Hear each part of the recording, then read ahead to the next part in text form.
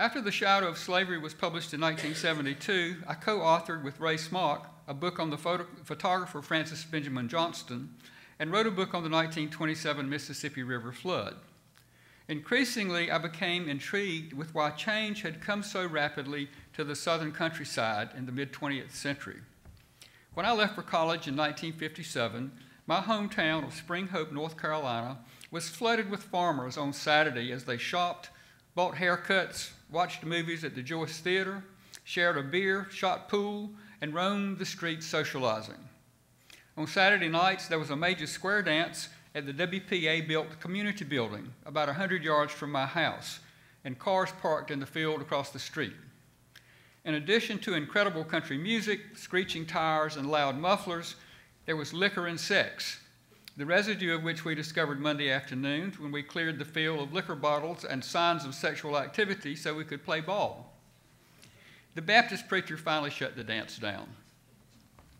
By the time I went to the University of Maryland in 1966 to work on the PhD, my hometown was deserted on Saturday afternoons and pretty much deserted all week. Obviously, mechanization and chemicals had a lot to do with this, as did the appearance of shopping malls. But I discovered that I had not properly factored in agri-government. The USDA, that is the United States Department of Agriculture, and its broad reach into rural America. My notions of the transformation of Southern agriculture changed drastically, and the process was far more nuanced than I had suspected and far more interesting. After Senator Morgan's defeat, I ended up in the fall of 1981 at the Woodrow Wilson International Center for Scholars, then housed in the Smithsonian Castle, wrote a draft of Breaking the Land, and then found a home in the National Museum of History in 1982.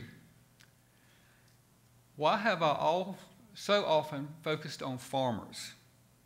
Perhaps because my grandfather was a tobacco farmer, and I heard him bitch and moan about USDA policies when I worked for him during the summers, too young then to really understand why his tobacco acreage allotment was reduced every year.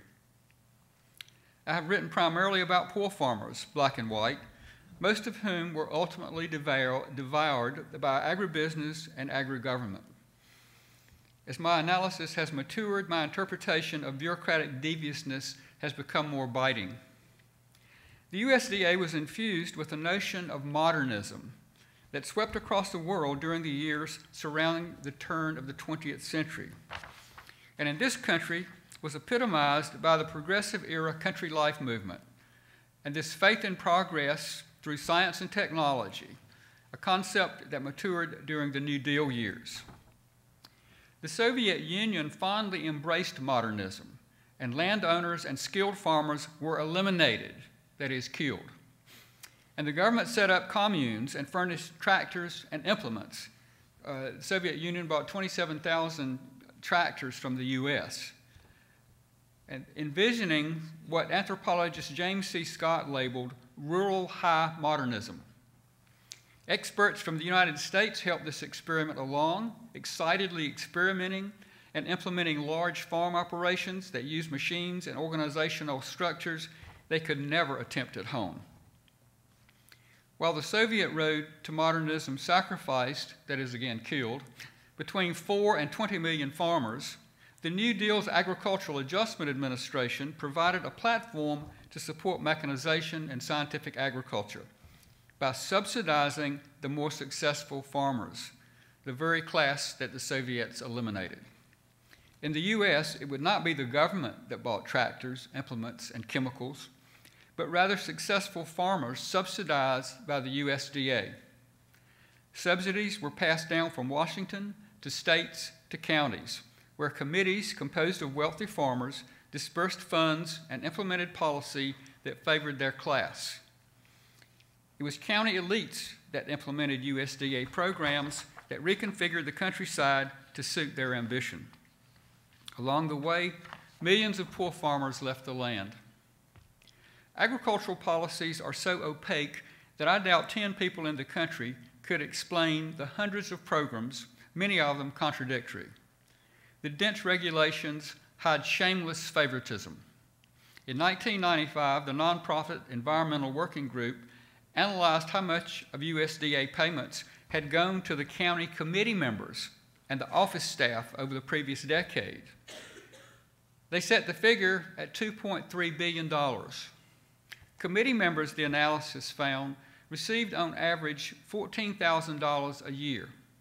Employees in the offices, some $8,000 a year, while the farmers outside received an average of $7,000 a year.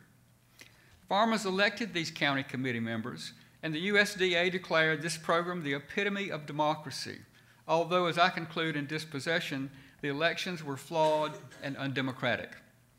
Present USDA programs continue this system without apology and at great expense. Museum work often left little time for scholarly research, but at the same time, I found that some projects pushed the boundaries of my usual historical inquiry. Research for the exhibit Science in American Life led to an article on fire ants, and later the book Toxic Drift. Our team turned up new sources and raised serious questions about pesticide toxicity and radiation sickness. Our sponsor, the American Chemical Society, leaned on us to focus on the glory of science, which we did. But we also featured troubling issues with the Manhattan Project, nuclear testing, pesticides, and we also added what I label the Rachel Carson Shrine. Although the curatorial team met regularly with a panel of scientists and historians of science, the ACS charged that the exhibit was flawed, biased against science. I remain proud of this exhibit, especially of not yielding to the pressure to change history to suit the sponsor. More important, I would never have written on pesticides had I not worked on this exhibit, nor would I have gotten to go to Hanford, Washington to look at the first reactors, go inside one, and have a man who ran it during World War II explain its operation. I asked him what was it like here in the middle of the night when you were sitting with this reactor making plutonium. He said, oh, it's just a pumping station. It's just water going through pipes. We collected one of the control panels, which in it, when we found it, was this green thing with things pulled out of it, but when they restored it, it was this beautiful object that we put in the exhibit.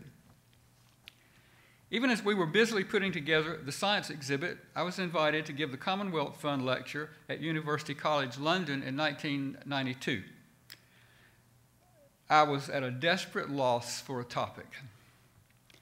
As the clock ticked and my nerves frayed, a friend returned a New Deal legal study analyzing the status of sharecroppers as it related to government payments. Paging through this 40-page study before I filed it, I became curious about how the New Deal agricultural policies might have changed farmers' relationship to the law.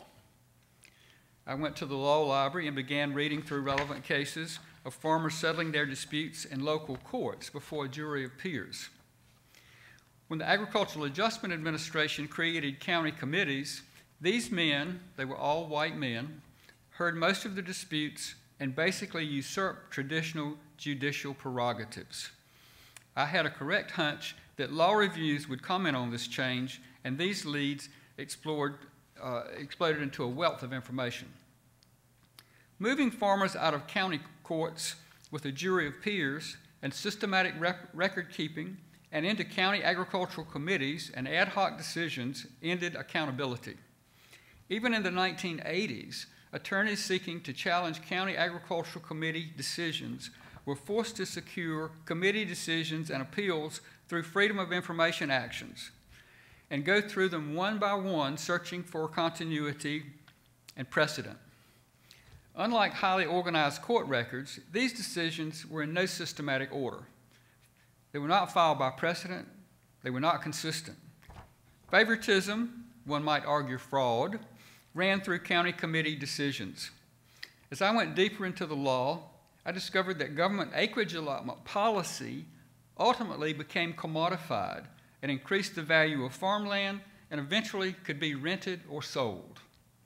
The Commonwealth Fund lecture, in my estimation, was one of the most original I've given.